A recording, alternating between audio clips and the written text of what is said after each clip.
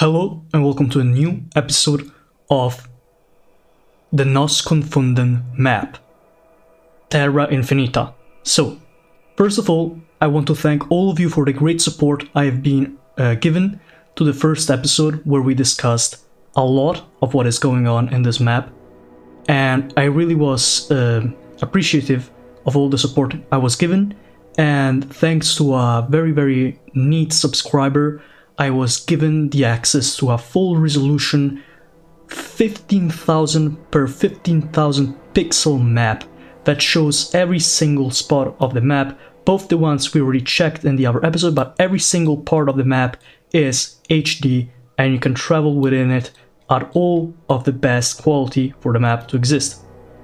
So on the start we can already see there's big changes. You can see things way clearly, even places we just covered lightly upon, we can actually see what is going on inside of them, so there's much more to do in this episode. So in the last episode we discovered the lands of Earth, so the known lands of Earth, of course. Then we discovered the second ring and how to actually come from the lands of Earth to the second ring. Then we looked at the third ring, including Atlantis, Mermaid Islands, and so on and so forth, and then we discovered more lands outside of our planet, or our plane of existence. We had the lands of Mars, we saw the lands of the Anunnaki, we saw the lands of the Custodians, we saw the Resurrection Islands, or lands, then we saw the lands of Neptune, the Terra de Gilgamesh, lands of Enkidu, Terras de la Delusion, or Desillusion, the Pleiades, and so on and so forth, and we slightly covered Shangri-La, which, in case you don't know, just search up Shangri-La, it's very interesting. So this time I'm going to move both south and westwards to what we discovered in the last episode. So first of all, I want to recap the fact that this world, which we are living in and we are looking at right now, is peculiar in the way that a lot of these lands are unknown for a lot of people, and it's very interesting when you actually come and look at it, like the places like the Ancestral Republic last time, or the lands of the Anak. I didn't know what they were last time, but now I was told that the Ancestral Republic Renasir is where the souls used to go to rebirth, and then the lands of the Anak were where the Nephilim of the biblical books are situated in. So now we can actually move on to new subjects. So first of all, we have the lands of Quayor, or Quayoar. I'm not really sure how to pronounce this, but it's probably Quayoar. So the lands of Quayoar are next to the lands of the Custodians, and they are to the south of the Anunnaki lands. The lands of the Quayoar are different from many of the other lands we will check in this video, because they are easily traversable from these places. You can go here without actually warping reality or going through a wormhole or things like that. You can actually go here from the Anunnaki lands. So the red border shows what we covered last episode, and let's just clear a bit so we can see that realistically you can go from the Anunnaki lands to the lands of Quayor without too many issues. So what are the lands of Quayor actually about?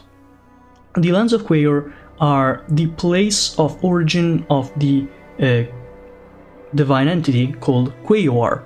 So Quayoar was, in the times of pre-colonial America, this entity that was believed from a population of Native Americans that lived around the area of the Los Angeles County. It was believed to be a divine entity that made basically everything, so existence itself. So the Tongva people of the lands of the near Los Angeles believed that so first there was absolutely nothing, then there was chaos, and after chaos came Quayoar, and Quayoar danced and yelled and did everything he could to create something. And so when he actually did his ritual dance, he managed to create something in existence, which in this case I believe was the first god of, I believe, wind or the sky. So this was the first creation, and from that thereon he created the other gods, the other entities, and after that he created the other lands and the people that lived on them and the creatures that inhabited them, and so on and so forth. But what is interesting is that this is of course just a myth, this is just part of their mythology, but it is said that after creating existence on Earth, Quaoar didn't disappear or stop being believed in, he just went away. He went to what the people of the Tongva believed to be his native place. And so here we can see the lands of Quaoar as the native place of Quaoar. So the lands of Quaoar, or Quaoar, can be where Quaoar remained after he created existence for the Tongva people. Of course, this is conflicting with all the other creation myths, and of course the biblical one, but it could explain how the lands of Quaoar itself, maybe not Earth, but the lands of Quaoar, came to existence. The lands of Quaoar are divided from the rest of the planes of existence by this very thick fog or mist that makes it very hard and elusive to everybody else to reach. The lands of Quaoar had no connection to any other civilization, so we do not know whether it's inhabited by some population or if literally just Quaoar and the other divine entities that were believed in by the Tongva people exist here, or there's nothing there. So that covers the lands of Quaoar. Then we go to the lands of Atum, Ra and Mut. So we already saw that the Egyptians held very large swaths of knowledge when it comes to the world outside the second ring. And when it comes to this, they already know that there was a continent inhabited, or at least partially inhabited, by ancient Egyptian divine entities already in the second ring after Earth, Geminia, which was divided in Geminia South and Geminia North, or Geminia Ra and Geminia Seth. Then we saw the lands of, where is it? Oh yeah, the lands of Seth here, and the Sea of Horus. Once again, places where the Egyptian gods resided. The lands of Seth being the ones of the god of chaos and destruction, Seth, and the Sea of Horus being the more peaceful and well-governed lands that were under the god called Horus and the other divine entities. But interestingly enough, we can see here, lost myself for a second, that we have other lands that have to do with the Egyptian gods, as we have the lands of Mut and the lands of Atum Ra. So I already mentioned Atum Ra a couple times again, but Atum Ra in this case is literally Atum. So Atum was believed to be one of the main gods in ancient Egyptian mythology. It was one of the most ancient gods, as was Mut. And while Mut was like a female being, if you want to explain it like that, Mut was believed to be one of the earth goddesses or creation goddesses, while Atum was believed to be the counterpart to Ra. So you know how Ra was the sun god and basically one of the most important gods in all of the Egyptian pantheon? Well, Atum was the counterpart that was sometimes even confused with Ra himself. So some people even thought that Ra and Atum were the same people. And so to have the lands of Mut and the lands of Atum Ra be easily searchable and easily traversable, as you can see, there is no fog or mist that covers them or where it is near them. You can go right from the lands of the custodians of the lands of Seth all the way to the lands of Mut or the lands of Atum Ra without any issues.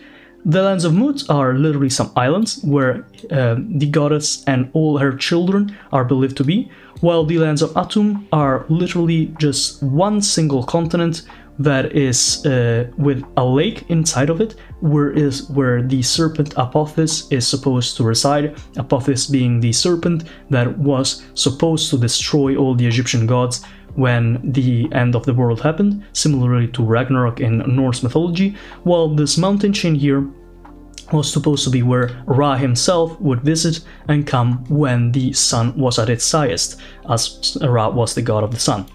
So that explains this, and you can see there's always this connection to mythology and religion of the ancient peoples, as goes for the lands of Quaoar and the lands of Mut and Atum Ra. And this does not stop, but there is one very interesting fact about what the next lands we're going to check out are. The fact that these lands we're going to check now are some of the least easily reachable ones in all of the map we're checking right now.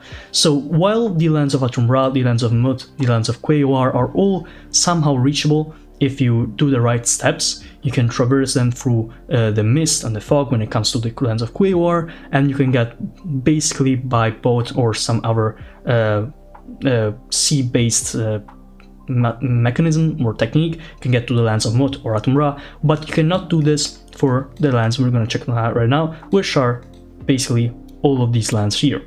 So here we have, first of all, Heimdall. So you cannot go from any of these places to any of these places, you have to start from the lands of the Custodians. The lands of the Custodians were already explained in the last episode. There were also some comments saying I was wrong, and in that case just check the comments if you want to know more, since the source for the lands of the Custodians was different from what I expected, but in the end it still was concept similar to it. And from the lands of the Custodian you have to literally just create a wormhole or traverse literally a vast emptiness to actually reach Heimdall. So Heimdall is this land we can see here, and you can really see there's something weird with it because there is no like actual land. In fact, Heimdall is only covered by seas, and then the only land masses, even if it's not really land, are ice. So Heimdall is the land that is supposed to be a gate for everything else in the Norse pantheon. So Heimdall himself was originally called Heimdallar, and he was a god of surveillance in the Norse mythology. He was the guardian of the kingdoms of the Asi and Vani, and he was the one that you can see just guarded the little bridge called Bifrost. Bifrost being the bridge that brought the human world to the world of the ancient Nordic gods. So Heimdall as a plane of existence is literally a gate planet, a gate land. So you cannot pass from here to here. You cannot do this or this unless you pass here. You have to take this route, otherwise you cannot surpass Heimdall. Heimdall itself is a barren wasteland of cold and ice everywhere. You cannot find any life here, but it is the only way to get to the next planes of existence. So if you actually want to go there, you just want to go there to go away from it, basically. But I don't recommend anyone to visit it, of course. It's probably impossible to survive it in the conditions we're in like this. Here we have the lands of the Final Dome. I don't know exactly what these are. I was trying to get information on these, but I couldn't find any, so unfortunately I don't know what these are. If you know in the comments, let me know. But the important thing about Heimdall is what it brings here. So first we have this bridge, literally called Bifrost, which brings to Adu. Adu is a dead plane of existence. While it has one star that, like one light that shines upon it, it does not have any population, any like livable oceans or seas. It does not have anything. It's more a barren planet than Mars or anything we know in our current position, as it is the land of the dead, literally. Adu means literally the land of the dead. Once you come to Adu, you're expected to be dead, so if you're not dead, you can't survive here. So that's another way how the connection between Heimdall and anything else is so hard. So you have to go first through Heimdall, literally a frigid wasteland, or oceans of nothing. Then you have to go to Adu, which is literally nothing, and only then you can reach the important places. So what are these important places I mentioned? Well, first of all are the lands of Tyr. So Tyr was the land of war. So Tyr as a divine entity was one of the gods in the Norse pantheon. He was associated with Mars from the Roman pantheon, and Tyr was the war god. That was the one that looked upon all the wars, all the violence that happened on Earth, and he had the power to change them in something else, or he wanted to regulate it, or even just come into it and fight himself. So what are the lands of Tyr in this concept? As you can see, they are divided into 3 different firmaments, and these firmaments are different by itself. There was only two sources of light, one in the main part and 1 for everything else in the second ring of Tyr. So the first part of Tyr is inhabited only by the last remaining warriors of the Nordic ages of Earth. So Tyr, when the Nordic ages ended upon Earth and the majority of the gods came to Asgard, as we know in the last episode, Asgard itself is a dying land, as you can see here. Many of the people and the gods and the souls that rested upon Asgard had to go somewhere else, and the land they went to in this case is in fact the land of Tyr. This major place, especially this yellow one we can see here. So that is the only place the souls inhabit, while these green areas here are inhabited also by fauna and vegetation and everything else that the souls need to survive as long as Tyr exists. On the other hand, in the other two places we can see here, in this case there's no actual living beings here, but there are guardians that exist as a way to gate the plane of existence from everything else coming there. So you cannot actually traverse these lands without actually encountering these guardians, since much like the continent of Thoth, which we already covered both in the last video of this series and also in the Beyond the Ice Wall series, we know that the continent of Thoth moves around in the second ring, and so do these land masses that move around constantly and change their appearance, and so are as guardians of the lands of Tyr. Then we have the lands of Baldur. So for those that do not know, Baldur is also once again a part of Norse mythology. So Baldur was the god, one of the most beloved gods in all of Norse mythology, but not by the people, but by the pantheon itself. So you had literally every god loving in any way Baldur. He was loved by everybody, and nobody thought anything bad would happen to Baldur on his life. But what happened is that Odin went to Helheim, which in case it's literally this, so it's next on the line to talk about, which is the lands of the dead, but not the lands that are dead like Adu, but the actual lands of the dead. And he discovered that Baldur was about to die. So Baldur, being beloved by basically any other Norse mythology god or being, almost, emphasis on the almost part, he was in a very bad situation, because of course if Helheim was telling Odin that Baldur was about to die, then Odin had to save him. And so he asked Frigg, which was the mother of Baldur, of course once again a divine entity, so she had a lot of power, and the mother of Baldur, so Frigg, went all the way to ask every single thing in existence, everything that existed, to not kill Baldur. She had anything promise that nothing could kill Baldur. But there was one exception: mistletoe. Mistletoe is a small plant, I'm sure everybody knows about it. It's the one that is like with Christmas and stuff, or not Christmas, I don't remember the festivity you have mistletoe in. But anyways, mistletoe was the only thing in existence that did not promise to not kill Baldur.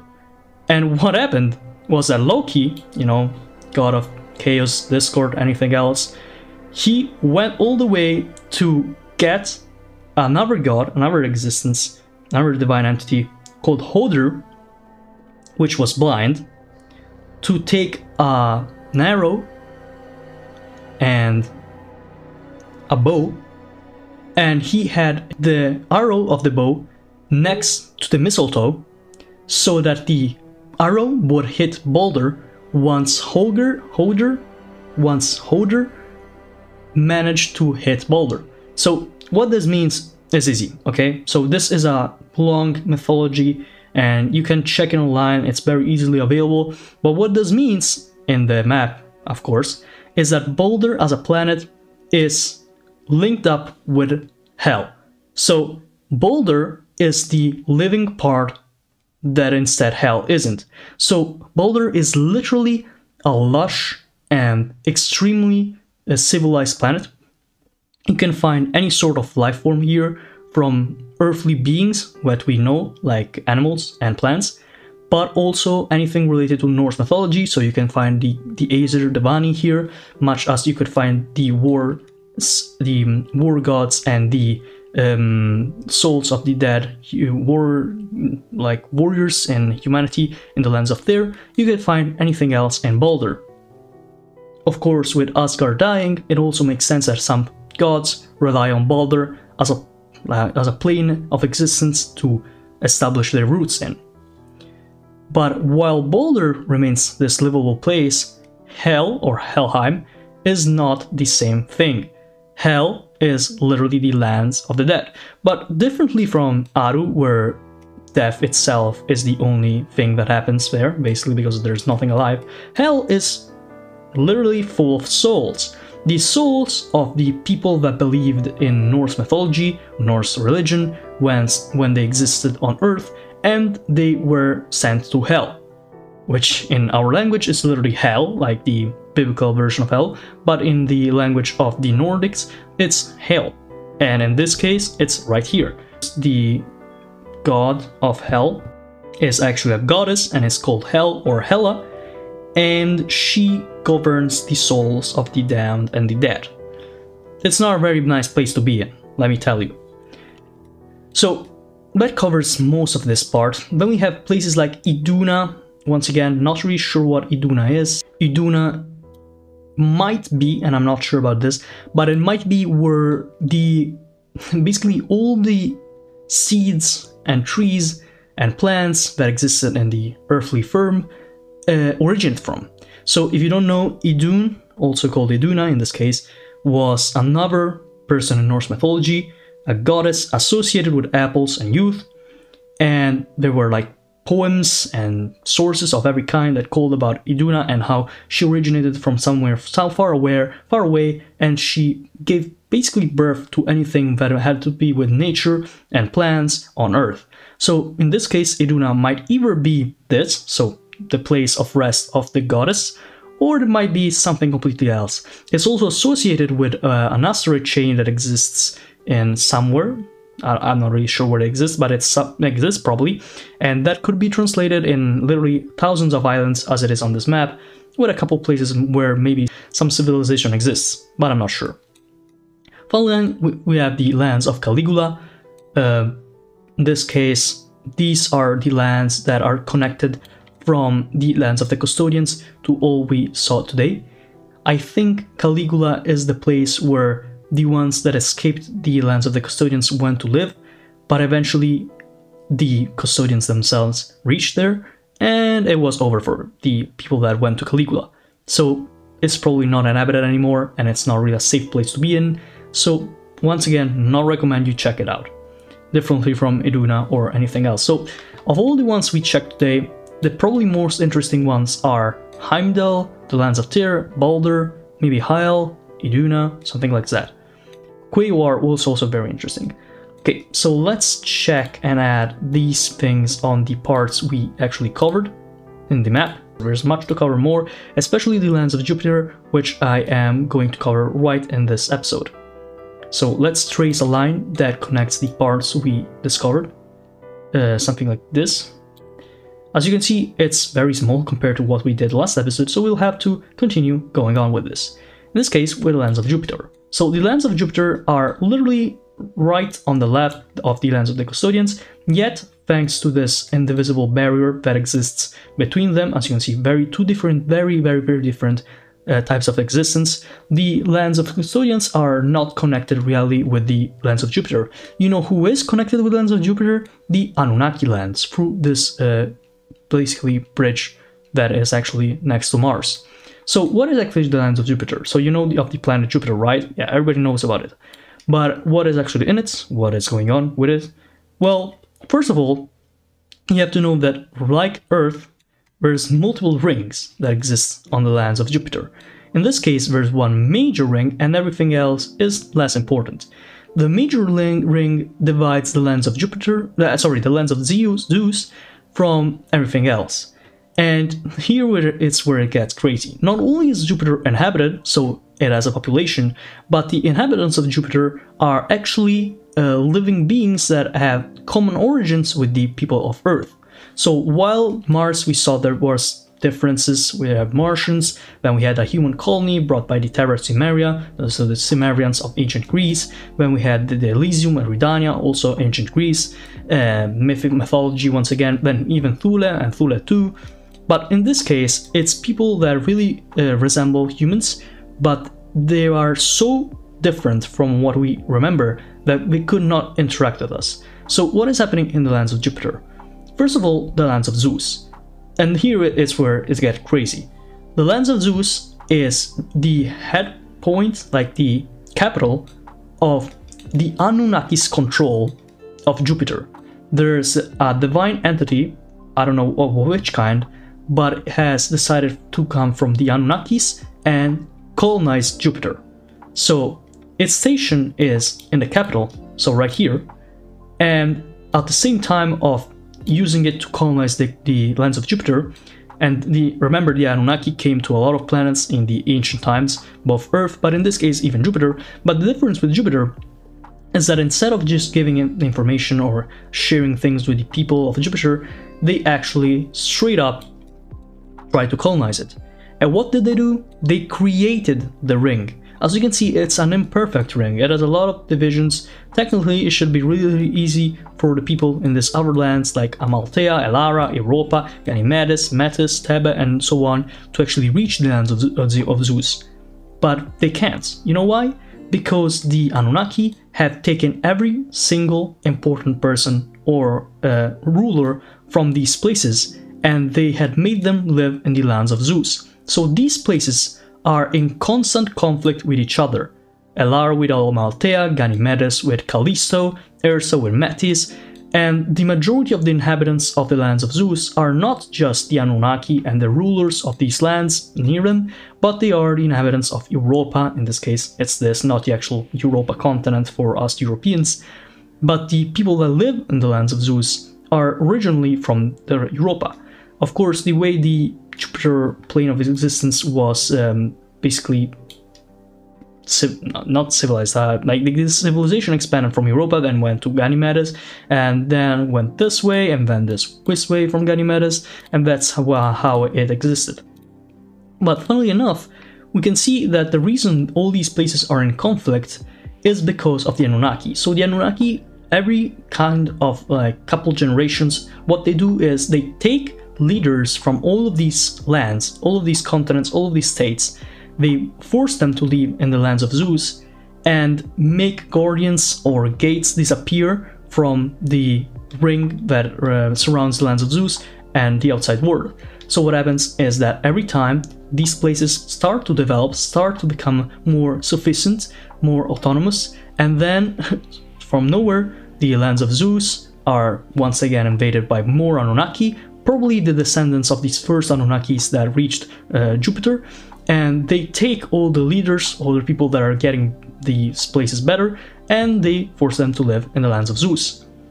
The lands of Zeus once again becomes the capital of the entire planet. It keeps getting richer, it keeps getting important, while the rest are forced to go to war with each other because every time they blame each other for what is happening. They don't know which of them is doing all of this, and since there is no connection, no way to connect, as you can see there's barely any water, all of this is unlivable land. You can see, Jupiter is not really livable, and so they have no connection with each other, so they don't know what is going on. They only have some small collections through their vicinity, so you can see Pandia is next to Thebe, Adrastea is next to Thebe again, Amalthea is next to both Europa and Thebe, Elara is basically divided from everybody, so it's probably not one that goes to war very often, but they always blame each other. I think we can reflect about it on our world too. So this is the lands of Jupiter. Then we have the lands of angels. I am not sure once again of what the lands of angels are, but if I were to probably take a wild guess, it's probably where the angels reside.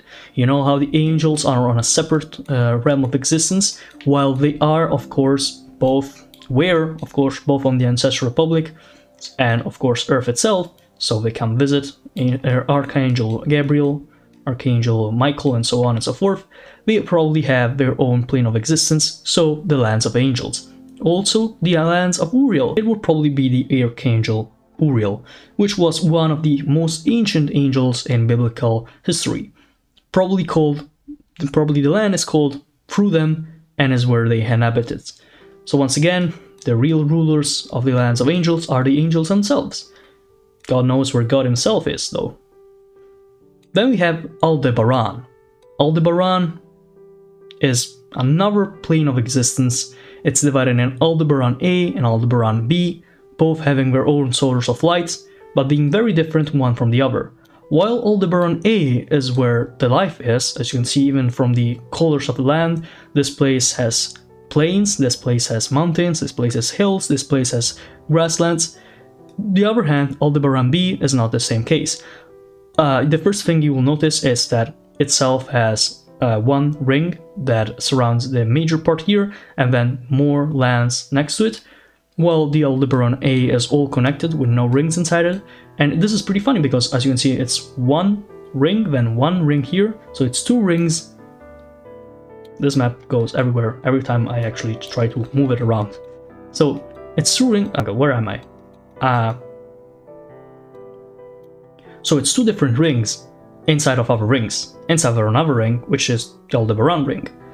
Aldebaran is not inhabited by any human life forms, but there are some theories that include basically what are aliens at this point, or some other humanoid species living in Aldebaran A, while Aldebaran B probably inhabited by no one because of the harsh conditions. There might be some life inside of this small circle, maybe some fauna or some flora, maybe some other kind of non-carbon based life. We're not really sure. It's one of the mysteries when it comes to Aldebaran, but cannot be really explained. Then we have the lands of Osiris. I'm not sure if I already covered. No, I don't cover the lands of Osiris. This is probably easy to just translate. Osiris is where the god Osiris lives. Osiris being once again one of the gods of ancient Egyptian mythology. You can see that it's very, very close to Earth, so it's even close to Geminia. So just like a simple path, you can show it from here to here. And it's also relatively close to the lands of Seth and the Sea of Horus, probably through some sort of spatial distortion. You can probably go from Osiris to the Sea of Horus without any trouble. So then we have ESES. I'm not gonna say it fully because these days it's associated with another thing, which in this case it is not. It's of course the goddess of that name, and another goddess in ancient Egyptian mythology, once again one of the very important ones, and they are surrounded by the Anubis Islands, which are not mentioned anywhere else, which actually makes sense. If you don't know, this is actually pretty interesting. So Anubis, you know, god of death in ancient Egyptian mythology.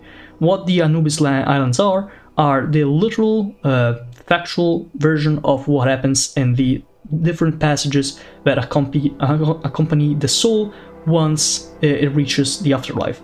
So it is very convoluted and complicated to explain, but the ancient Egyptians believed that a person's soul, after their bodily existence ended, so they died, their soul, most likely the part known as the Akh, would travel to the underworld, also known as Duat, and receive judgment.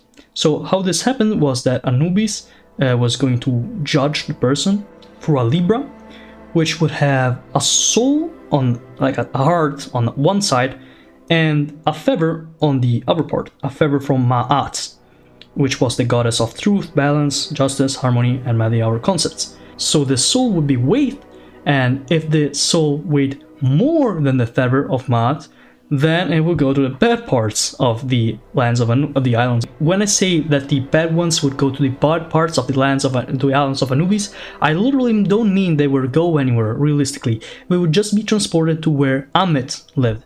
Ammit being the creature that ended the souls of the evil, and the souls of the evil would be literally devoured by this creature, which was basically some sort of mix of different animals. It was a part lion, part hippopotamus, the head of a crocodile, and so on and so forth. And these souls would never enjoy reincarnation or eternal life or any other kind of anything. So probably the souls that go to the Anubis Islands have to go through all of this once again, while the ones that go to probably the other places we mentioned already have a lot of different things to go for. We also have a lot of other places here in the third ring of Earth that I did not mention earlier because of the low quality of the map I was looking at last time. So one of the things here, we can see the birds, Admiral Bird's Strait here from the third ring that brings to the lands of Mars, which we already covered in the last episode. I could not see it last time because of the low quality. Then next to Atlantis, which I did mention in the last episode, we have Lemuria. Lemuria being one of the continents that was hypothesized to be next to like the lands from, I believe, Asia, from like in like this thing here. All right, I can't really show it correctly right now, but it's probably something close to this. Lemuria was believed to be from this area here. It was one of the theories that explain how the people from not the people, the lemurs from the Madagascar area had similar skeletons found in Asia, some birds, things like this. There's a lot of theories, and one of the ones was Lemuria, but it would eventually be explained through continental shelf moving and stuff like this. But Lemuria itself might have existed at some point because there was a Tamil legend, Tamil being the place where, well, Tamil is not a place, it's a language, but the Tamil people here, alright, that's basically it. And the Tamil people had a legend of also a sunken land existing here. So in this map, this is explained by another wormhole or spatial distortion that happened to transport the lands of Lemuria from the known lands of Earth to the third ring next to Atlantis, which is honestly exactly what happened with Atlantis, so it's not really too crazy to believe. Here we have the Mermaid Islands, not really know what that is, probably where mermaids are supposed to be. I don't believe in mermaids, correct me if I'm wrong. Then we have the Islands of Death, probably one of the upper lands where the dead go to. The Solitaire Ocean, which is literally the Pacific Ocean but 3 times worse. So we can see there are some islands here, so it's probably not that bad, but it is probably a solitary place, very lonely. Forgotten Island, there's a lot of them even in our own known lands. Argos, Aros, already mentioned, Talos, and oh, this is interesting actually. The Hades Bridge. Oh, that actually makes a lot of sense. Oh wow, I really want, man, I would have really wanted to see this last time.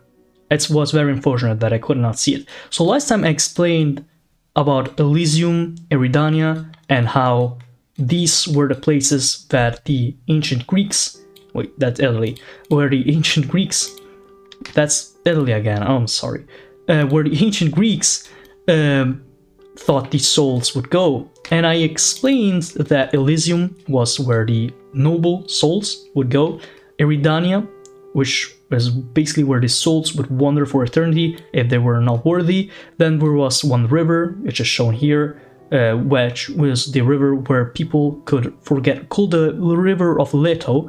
And if you drank the water from the River of Leto, you would forget everything and be able to reincarnate. So that was what I was talking about. Also here we have Hellas Planitia, which literally means planet of Greece. So yeah, probably makes sense now. And I was talking about how it was somehow here in Mars, but I could not get a reason for this being here and not in the some part around Earth or some other like plane of existence. But instead, it is explained here by the Hades Bridge. So you know how you would go to in the underworld in Greek mythology? Well, you would probably be here in the Hades Bridge, which would eventually bring the soul to this area right here, and Charon would traverse you, Charon being the literal taxi driver of the ancient Greeks. Of course, it was not a taxi driver, it was like person that had a boat and would transport you from one side of the Hades realm to the other to meet Hades. I was just making a joke. So basically Charon would transport you here to wherever you went. So probably first you had a judgment with Hades himself, then to Elysium or Eridania, or maybe somewhere even worse, probably in the mouth of Cerberus, maybe. So that's probably gonna be it for this episode. let's trace a line through the places we discovered next. So the lands of Jupiter, the lands of the angels. Oh wait, also Aldebaran. Gonna forget that. Can't forget that. Also Aldebaran too. Then we checked the lands of Osiris. What is this? Oh, the lands of Orion. I did not see the lands of Orion. Probably gonna do it in the next episode if it keeps getting support. Yeah, this is probably all we covered this episode. So basically the same amount of last episode. If we keep going like this, we might finish the map. But once again, this map is huge. There's a lot of unknown zones that Nos Confunden himself might expand on, so we might get more informations as we go on. And I will keep trying to do my best of my research. It's very complicated, especially when there's just not that much knowledge and the rest of the world to have. But yeah, I will keep going doing my research. Like for the lands of Jupiter, I was very lucky that Nos Confunden himself released a video where he explained what they were about. So there's literally first source informations when it comes to the lands of Jupiter. And everything else, yeah. So thank you for watching. I hope we can see each other in the next episode. If this video that I'm posting right now reaches around 3,000 views in 4 days, I'll probably make a third part as well. So thanks for watching and see you next time.